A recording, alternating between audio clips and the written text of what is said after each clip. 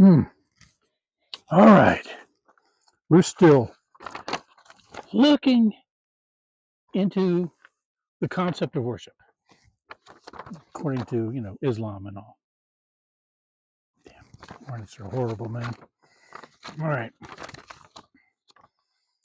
Salah is the first principle manifestation of faith and also the foremost of the basic conditions for the success of the believers. Uh, Successful indeed are the believers, those who humble themselves in their prayers. That's Surah 23, 1 and 2.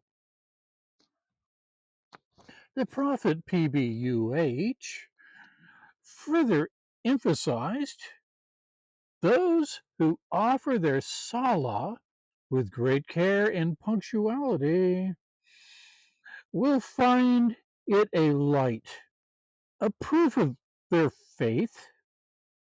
Gotta prove that shit, man. And cause for their salvation on the day of judgment. After Salah, Zakah, obligatory annual charity, is another important pillar of Islam. In the Quran, Salah and Zakah have mostly been mentioned together. Like Salah, Zakah is a manifestation of faith that affirms that God is the sole owner of everything in the universe, and what men hold is a trust in their hand that God expects them to discharge. Yeah, wonderful, wonderful faith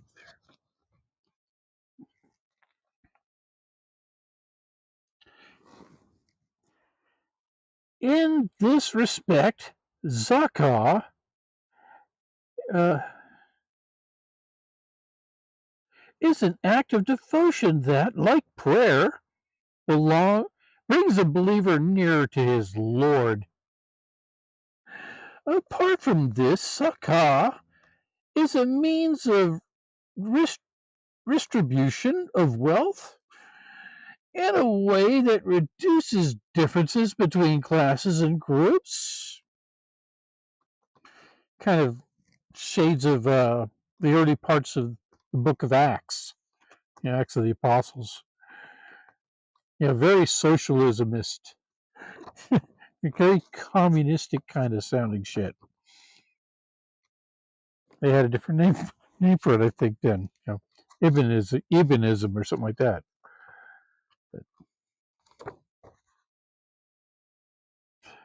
It makes a fair contribution to social stability by purging the soul of the rich from selfishness and the soul of the poor from envy and resentment against society. It closes down the channels leading to class hatred and makes it possible for the springs of brotherhood and solidarity to gush forth. Such stability is not merely based on the personal feelings of the rich, it stands on a firmly established right. So, Siam, fasting during the day of the month of Ramadan, is another pillar of Islam. The main function of fasting is to make a Muslim poor from within. By such purity, one promotes what is good and shuns what is evil.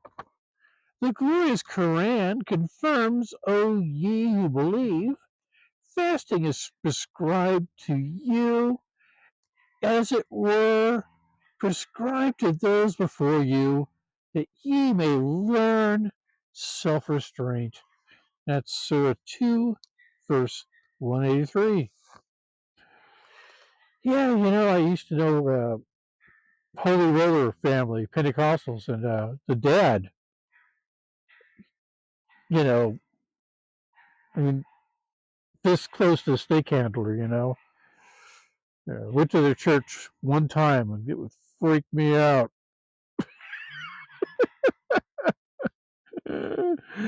But yeah, he goes fasting, and uh, I mean, it's like all this stuff is just the same thing you find in Christianity. Just not everybody does the thing. They're not as mandatory about everything. Maybe that's a mistake of Christianity, huh?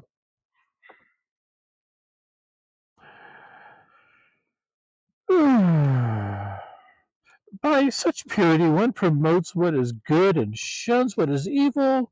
The glorious Quran confirms, O ye who believe, fasting is prescribed to you as it was prescribed to those before you, that ye may learn self-restraint. Read that already. Let's see. Anyway, Surah 283. In an authoritative tradition, the Prophet PBUH reported Allah as saying, and no doubt Gabe was in the middle, right? I mean, it was always Gabriel, right, telling him? Or did he talk directly to God? Uh, he probably did that. Why not?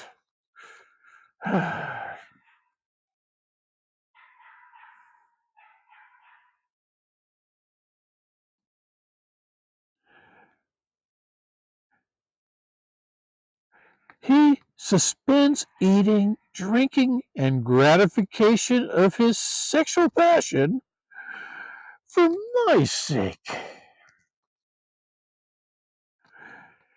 Thus, his reward is going to be according to God's great bounty. Fasting awakens one's conscience and reminds an individual of the suffering of the less fortunate, and thus promotes a sense of sympathy and kindness to them. Yeah, it might. Or people might get smug about it, you know? I mean, people always fuck shit up, even good intentions like this. They'll find a way to reinterpret this and make it shitty, you know what I mean? See it. But, at least force people to fake it. It's almost as good as it being in their nature to just do. Because, empathy and all.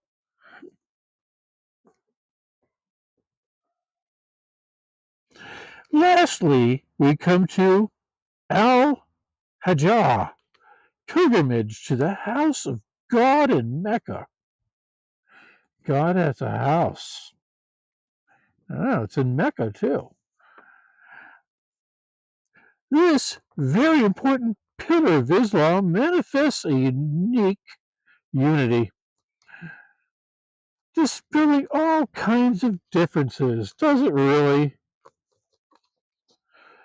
Muslims from all corners of the world wearing the same dress respond to the call of Hajjah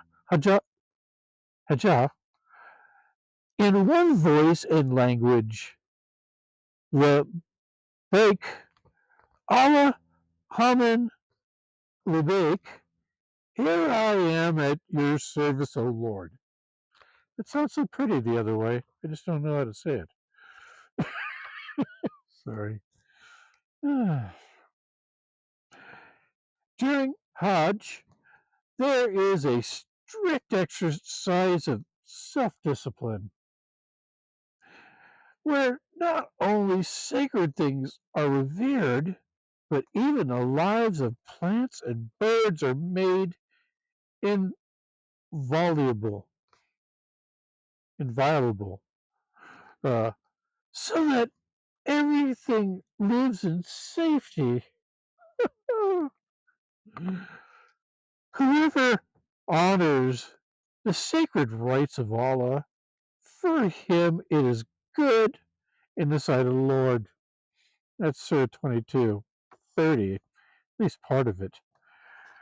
Ah, pilgrimage gives an opportunity to all Muslims from all groups, classes, organizations, and governments from all over the Muslim world to meet annually in a great congress.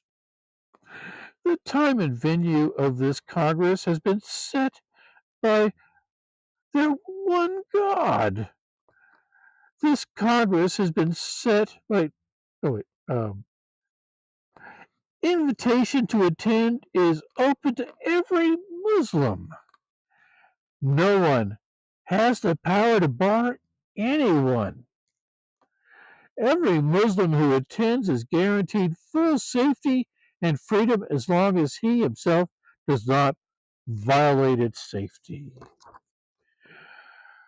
The concept of worship in Islam encompasses every aspect of human life and is central to the goal of feeling the individual as well as society.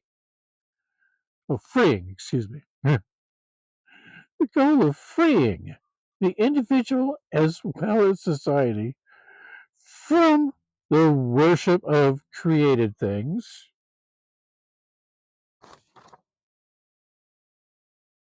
I have a couple of things to say about that, but yeah, I think, yeah, whatever. To the worship of the creator of all things. But who created it? Created him. I mean, everything has to have a creator. And then that creator has to have a creator. Whew, infinite regress.